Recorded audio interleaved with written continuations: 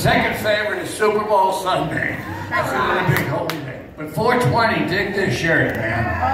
Yeah, that's what it's all about. It's about freedom. Freedom of the brain, freedom to do good things for yourself. Right on. I ain't knocking nothing, but I gotta tell you, my life changed a lot when I got into this stuff. It was for the better, too. Anyway, enjoy this day. I'm loving it. The name of this group, Dead Grass. How about that? Yeah, good to see you here. Oh, I'll tell you about 420, man. We didn't even know it, me and my wife, back in 1957. You know, nobody knew about 420. Very few of us had even been down to Willie Nelson by then, but we were there, and we went to see a priest, a nice old guy, Father O'Halloran. And he looked just like the guy did in the movies, you know. What's his name? Not Out the Shields. Yeah, he was nice. Brian Fitzgerald. Yeah, man, Barry Fitzgerald. And he looked just like that. He called us paws of the devil. I was stupid, you know. I went in and I said, yeah, man. I said, I know you can't marry us right now because it's Holy Week and all. I said, the statues are covered. I said, but there's no hurry because, you know, we're living together. Hans and the devil, you'll be in here Saturday. And Saturday was 420. So it's our anniversary today, 61 years. Happy anniversary, Patrick and Marlene. Extremely patient woman. How do you stay married for 61 years? I don't know, man. She must be out to lunch. No, we were both in it for the, you know, I said, let's go to California. We went to California.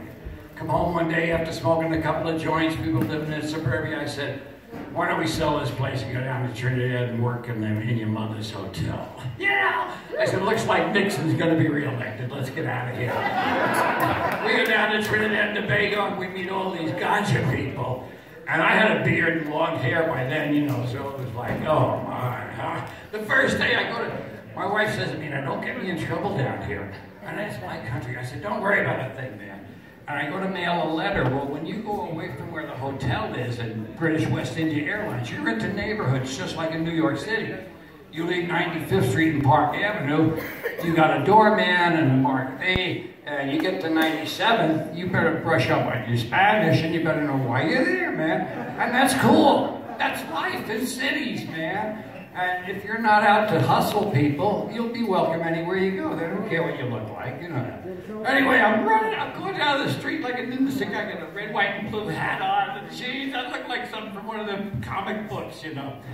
And the guy says, hey, hippie, you want to smoke? I ran over. I said, what are you trying to do? Get me in.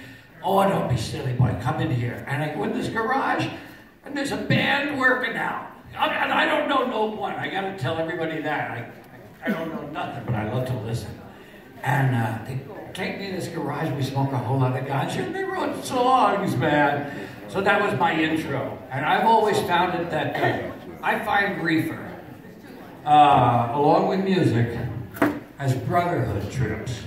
All right, I don't see how you can be hating people if you're smoking reefer, and if you're listening to music. You can't be hating people because they're the wrong color, whatever that happens to be.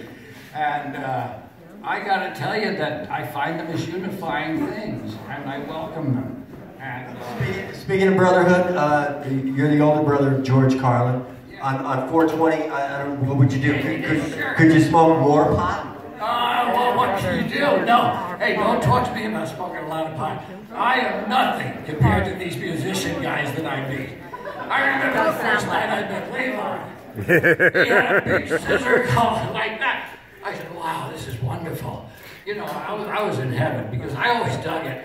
It was good to us back in the bicentennial year. You know, we were smoking Santa Marta Rojo and Santa Marta Oro from Colombia. We were up in Vermont working for $2.30 an hour. And I was keeping it cheap when I'd go score off the Harvard kids. So that the people I was working with, they got what they call a working man special. A little bit of red, a little bit of gold, a little hit of hash. And it was cheap. It was, we all living on $2.30 a month. And these weren't all hippies, man. These were people that were like third generation Vermonters, you know. Real good people, man. And they closed the place on December 1977, 2 weeks before Christmas, because $2.30 an hour was too much. And we're going to North Carolina, baby! So, yeah, man, and you gotta be cool to that stuff, and you gotta know that it's us versus the corporations. And if they don't like to hear that, that's tough, but that's how it is. Patrick Carlin, 61st wedding anniversary. Congratulations. You got big plans for the anniversary? What are you doing for the anniversary? Going home, bro. All right, good. Party at his house. I know everybody's eating lunch and